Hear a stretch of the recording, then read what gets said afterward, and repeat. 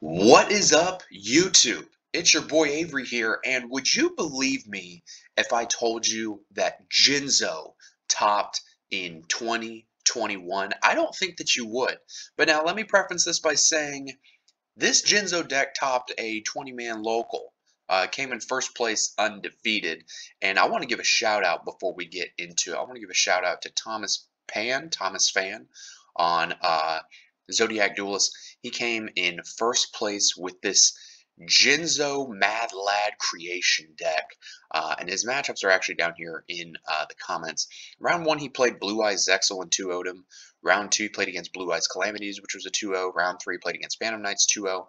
And then round 4, he played against Eldritch Zexal, which he beat 2-1. So they went to 3 games instead of just 2-0ing the guy.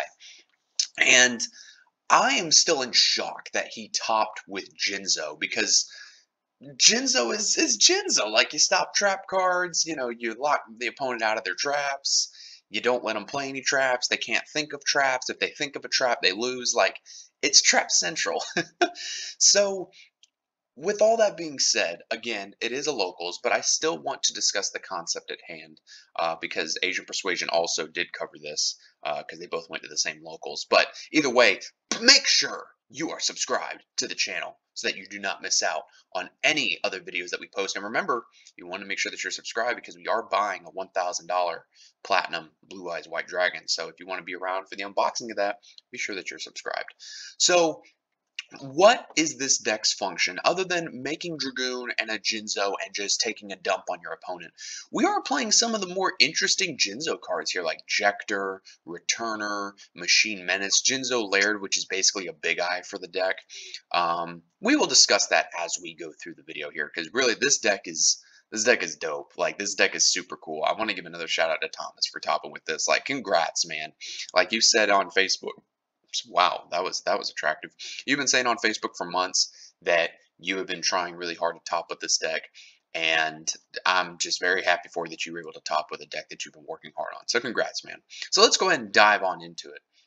We are playing 1 Alpha Master Beast, 2 Gamma Seal, 2 Jinzo, 1 Jinzo Jector. So its name becomes Jinzo on the field or in the grave. You contribute it to add a Jinzo monster from your deck to your hand. So Jinzo, Returner, Machine Menace, any of that fun stuff.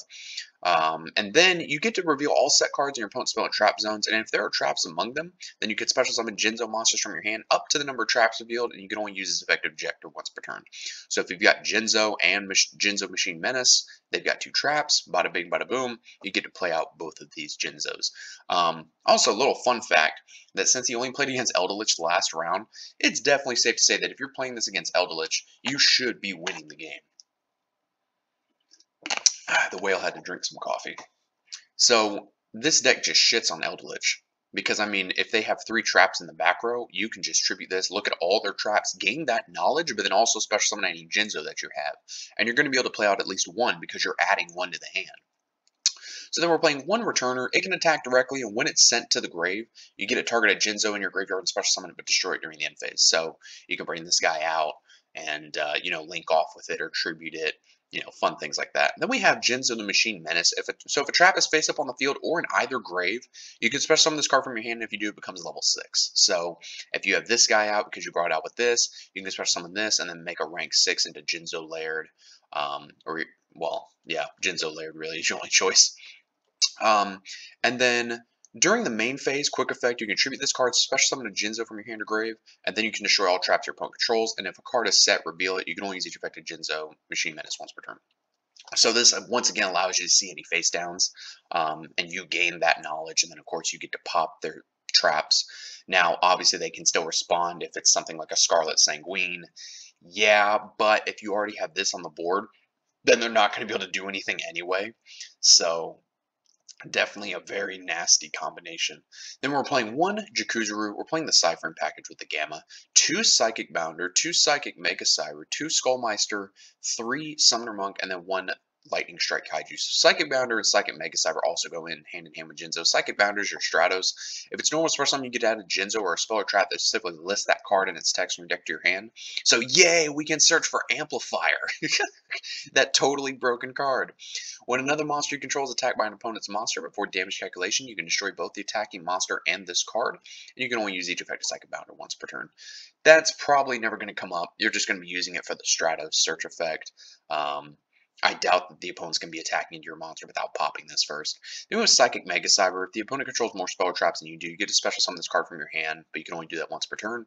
And then when he declares an attack on an opponent's effect monster while you control Jinzo, you contribute him to place that opponent's monster face up in their spell and trap zone as a continuous trap, which is very nice.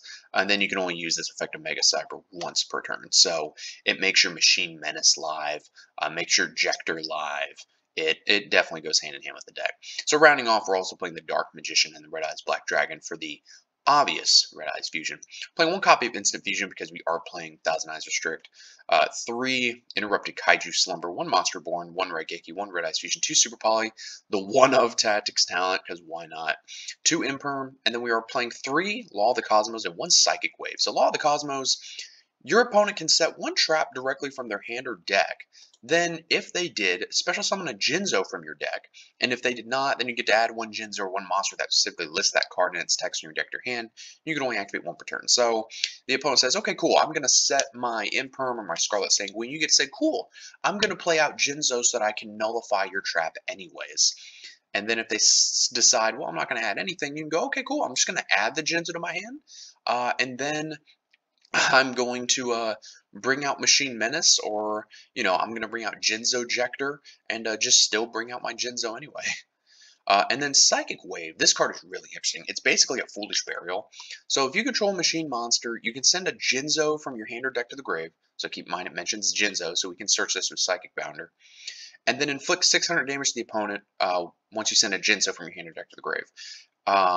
During your main phase, except the turn this card was sent to the grave, you can banish this card from your grave, then target a machine monster in your graveyard, send 1 Jinzo monster from your deck to the graveyard, and if you do, add that targeted monster to your hand. So you can activate this, you can dump the Returner. Returner will trigger giving you 1 of your Jinzos. Or you can even do it vice versa, banish this to dump the Returner once you already have this in the grave, then use this to get out Jinzo.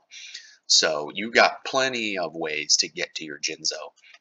For the side deck, we're playing 2 Cycle Reader, 2 Lancia, 2 Nibiru, 2 Cosmic Cyclone, 1 Feather Duster, 2 Lightning Storm, 2 Evenly Matched, and 2 Icy Dragon's Prison. Extra deck, we are playing 1 Anaconda, 1 Unicorn, 1 Phoenix, 1 Boral Sword, 1 BLS Soldier Chaos, 1 Tornado Dragon, 1 Baguska, 1 Light Dragon Addict Nister, so it's 2 level 4s, which isn't very hard, you're running a lot of level 4s.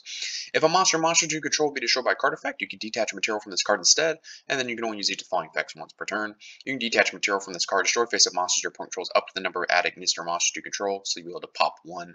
And then when another Cyberus monster you control inflicts battle damage to your opponent, you can special summon a Link monster from your graveyard. You're not playing any other Cyberus, so I'm assuming that we just use this for its destruction protection and then be able to pop 1 monster. So it's cute. Then we're playing Double A Zeus, 1 Abyss Dweller, 1 Thousand Eyes, 1 Starving Venom for the Super Poly, 1 Dragoon, and 1 Mud Dragon because we are playing Super Poly. So what do I think about this deck? This is fucking cool. Like, this is just straight up hilariously cool. Let's do some test hands with this here. 1, 2, 3, 4, 5. I mean, this isn't terrible, right? Like, especially if you go second, you just Kaiju Slumber their board. If you're going first, you could go like Summoner Monk, ditch, I guess, the Kaiju Slumber, get out another Monk, make, I guess, Baguska, right? You make the Baguska and just sit on it. You can go Law of the Cosmos to just immediately cheese out a Jinzo. I almost said a Joker for some reason. Or you can just even add 1 to your hand. Yeah, that's really interesting. I mean, I guess something else you can do is get out the second Monk and then ditch another spell to go for a 3rd Monk. I don't know why you would do that. But to be able to make Baguska first turn is not bad either. Huh. I'm definitely going to mess around with this, and I might even watch that deck profile on Asian Persuasion's channel. But guys, please, let me know what you guys think in the comments below. Like, do you think this could actually be competitive? I don't think so, because, I mean, again, it was a 20-man local. I don't know. Like, it has a really good Eldritch matchup, right? But then, like, if it goes against something like, let's say, Zodiac, like, even if it goes second against Zodiac and they have their board set up with Dryden, like, the moment you try to get out that Jinzo, they're just going to Dryden pop it. And if you don't have a follow-up, like, what are you doing? Unless you, like, cheese out the Dryden pop and then, you bait everything out and then use the Red Eyes Fusion to bring out Dragoon, in which case you're winning. I think even someone commented on the Facebook post on Zodiac Duels and said, so basically Dragoon did all the work, which, I mean, Dragoon makes any deck much better, let's be honest here. So guys, let me know what you think in the comments below. Thank you for watching, and I will see you in the next video.